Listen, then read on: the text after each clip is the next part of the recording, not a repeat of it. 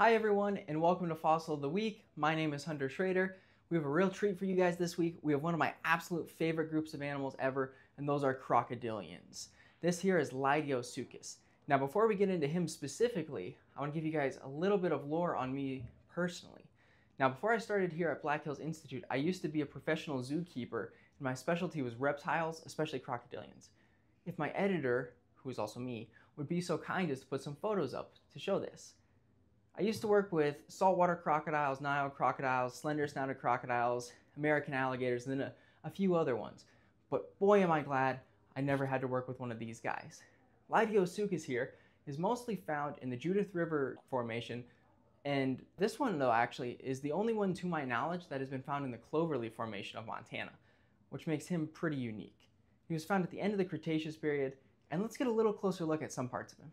The first thing you'll probably notice about Leidyosuchus here is that it looks extremely similar to modern crocodilians. And that's because the crocodilians as a group really haven't changed that much since the Cretaceous period, relatively.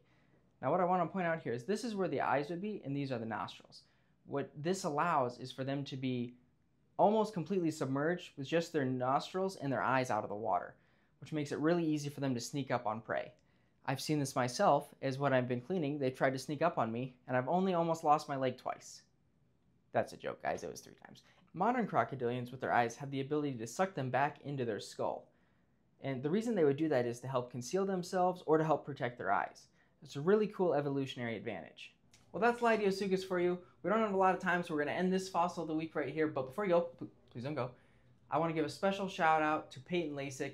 He's the camera guy you guys have seen, well, not seen in all these videos, and I just want to give a special shout out to him because he is the other half of this team right here that brings you guys these videos. So Peyton.